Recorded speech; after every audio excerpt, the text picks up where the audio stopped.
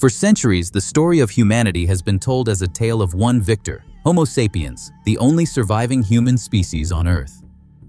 The traces found in icy ravines and in the silence of ancient caves all point to the same conclusion.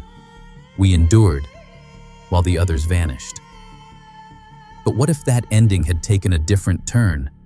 Imagine a world where the dominant species wasn't us, but the Neanderthals, robust people with broad foreheads and deep-set eyes who once ruled the frozen landscapes of Europe.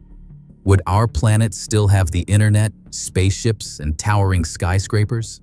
Or would it remain a place of hunting tribes dwelling in cold forests? If history had truly shifted in their favor, what would have changed at the root? Not only the outward appearance of humankind, but the way societies were built, the path technology took, and even how we experienced art, language, and emotion. Neanderthals had brains wired differently, bodies designed to withstand glacial winters, and a lifestyle of hunting and gathering that was more enduring than ours. A world led by them might have followed entirely different laws of progress. To understand this alternate history, let us step into that imagined journey. From the natural environment they once dominated, to the kind of society they might have built. From the cultural values that could have emerged, to the scientific and technological limits they might have faced. And above all, let us ask, in that world, would there still be room for imagination, for creativity, and for the longing to reach for the stars? To truly understand this imagined world, we first need to take a fair and honest look at the Neanderthals. They were not the brutish savages that old stories once painted them to be.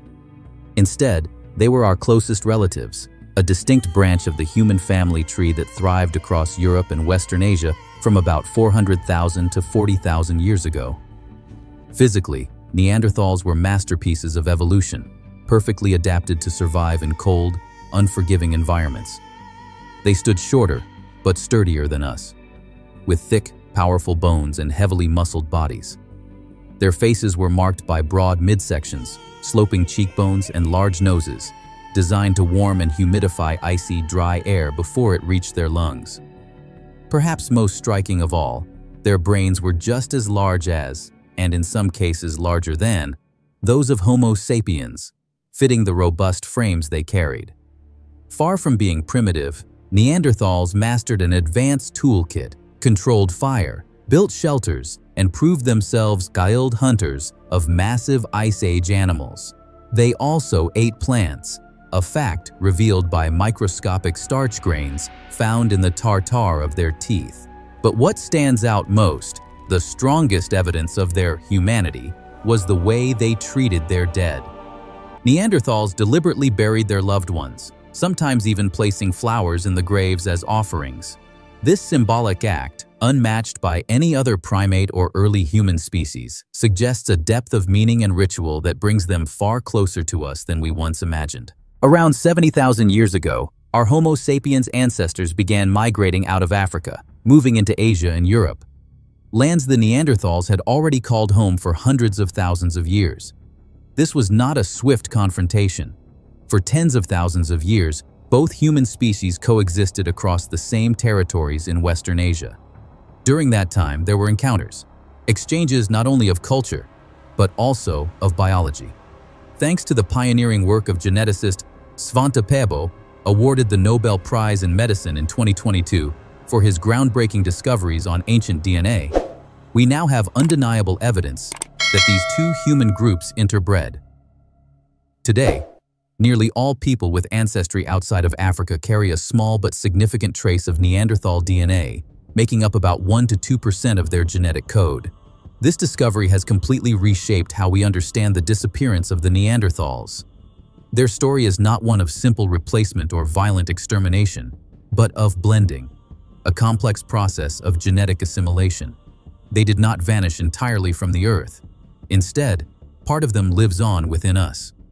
In this light, a world where Neanderthals had won would not mean a world without Homo sapiens, but rather one where that blending had tilted differently, where the Neanderthal legacy became the dominant force shaping the future of humankind. In a world where Neanderthals had prevailed, the heart of human civilization would not stretch across continents. Instead, it would be concentrated in Europe and Western Asia, the lands they had long mastered and to which their bodies were deeply adapted. There would be no New York, no Tokyo, only scattered villages tucked among frozen forests. The reason for this lies not just in geography, but in biology, their enormous energy demands. The short, stocky build of the Neanderthal was a brilliant adaptation to cold climates, allowing them to retain heat far more efficiently. But the price of that strength was staggering, an immense need for calories. Estimates suggest that an active Neanderthal may have required as many as 7,000 calories per day, nearly twice the daily needs of a modern Homo sapiens man. This relentless demand for food created a natural ceiling on their population density. To meet those needs, Neanderthal groups would have been forced to live in small, dispersed, and isolated communities. The constant struggle to find and maintain such vast amounts of nourishment would have limited their ability to gather in large numbers. And without high population density, the foundations of complex social and cultural structures, the kind needed for cities, empires, or global expansion, would have been nearly impossible to build. A world ruled by Neanderthals, then, would likely have remained vast and untamed. Instead of glittering metropolises and sprawling trade networks, it would be defined by scattered pockets of survival, small enclaves of people locked in a daily battle for food, living close to the land rather than rising above it with monumental cities. Archaeological records show that Neanderthal groups were usually very small and rarely exchanged ideas or goods with distant bands. This stood in stark contrast to Homo sapiens, who built vast networks where innovations, tools, and resources flowed freely. The result of Neanderthal isolation was cultural and technological stagnation. Their stone tools, while sophisticated, remained virtually unchanged for tens of thousands of years. In this imagined world, instead of a global internet binding people together, every community would be an island unto itself. A groundbreaking discovery made in one valley might never reach another just a few miles away. Progress would crawl forward only at the pace of natural evolution and local adaptation, not through the accelerating momentum of shared knowledge and collective innovation. One of the greatest questions about Neanderthals is whether they possessed complex language. The discovery of a hyoid bone in Kibara Cave, Israel, shaped much like that of modern humans, along with evidence that they shared language-related genes such as FOXP2, suggests they had the physical ability to produce speech. Yet the ability to speak does not necessarily equal the capacity for abstract thought. Many studies propose that Neanderthal language may have lacked symbolic depth and the ability to convey layered, abstract ideas the way Homo sapiens could. Their brain structure adds weight to this idea. With a larger occipital lobe devoted to processing vision, they may have had less neural space for the intricate connections needed to form metaphor, symbolism, or richly layered communication. In such a world, language would remain a practical tool, a way to indicate where to hunt, to describe a tool, or to warn of danger. But there would be no philosophy, no sweeping mythologies, and no poems praising the beauty of the cosmos. Conversation would revolve around the bare necessities of survival, eating, sleeping, and hunting, while the vast symbolic worlds that shaped human art, spirituality, and imagination might never have come to life. The Neanderthals developed the Mousterian stone tool industry, a significant leap forward from earlier, cruder implements. Using the Levallois technique, which required forethought and planning, they demonstrated themselves to be skillful and intelligent craftsmen. They produced a wide variety of specialized tools, including scrapers, saws, and spear tips. Yet some of the breakthrough tools that defined Homo sapiens never appeared in Neanderthal toolkits. Most notable were the throwing spear and the bone sewing needle. Without sewing needles, their clothing, though it certainly existed, was likely loose animal hides, far less effective at insulation than the tightly stitched garments created by Homo sapiens. This technological gap had deeper evolutionary roots. Homo sapiens spent hundreds of thousands of years in Africa, where they hunted wary prey across vast open savannas, using long-range spears. This constant arms race with increasingly cautious animals drove the development of the parietal cortex, the part of the brain that integrates visual images and coordinates hand-eye movement. Neanderthals, on the other hand, often hunted more docile prey in Europe and Asia with close-range thrusting spears, which did not require the same neurological adaptation. For Homo sapiens, that advanced parietal cortex not only sharpened hunting strategies, but also laid the groundwork for symbolic art and continuous technological innovation. By contrast, in a world ruled by Neanderthals, humanity might have remained forever in the Stone Age.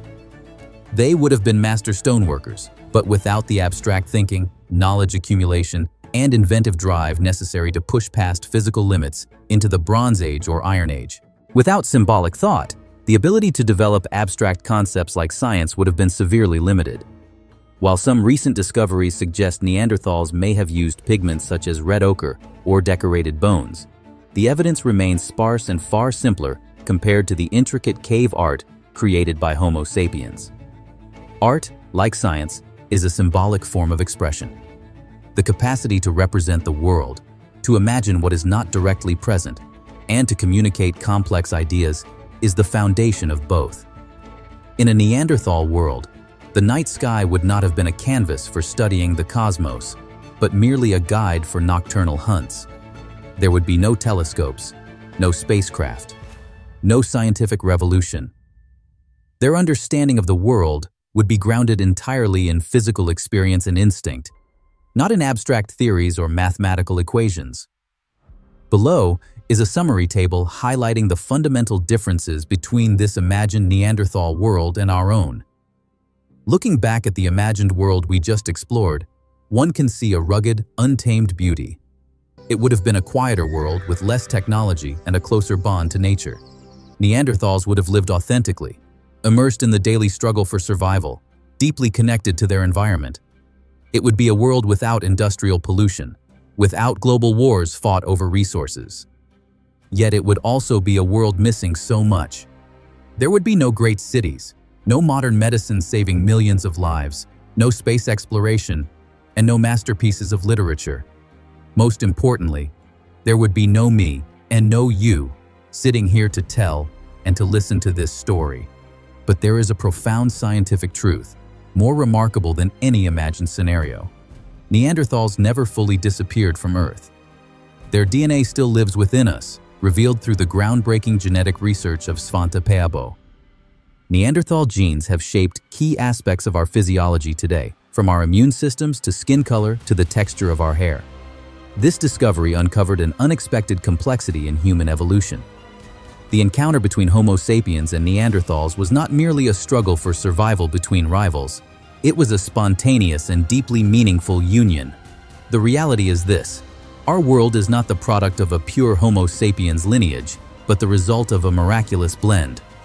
We are the children of two worlds, part sapiens, with its endless drive for abstract thought and innovation, and part Neanderthal, with its resilience and extraordinary capacity to adapt. So, what if they had won? Perhaps Earth would look very different. But the truth is this: it is through the fusion of both lineages that we can call ourselves human.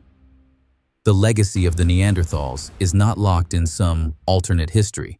It flows in our blood and lives within our shared story. If we look closely at this truth, we realize that human history is not simply a tale of winners and losers, but one of harmony of pieces coming together and to create who we are today. The Neanderthals never truly vanished. They remain in every cell, in every breath of humankind. And that is the greatest message: value diversity, because it is the blending of differences that creates strength. If you found this story eye-opening and full of surprises, don't forget to hit like, subscribe, and turn on notifications to continue exploring the fascinating journey of prehistory with us. And now it's your turn. What do you think the world would be like if Neanderthals had truly won? Share your thoughts in the comments below.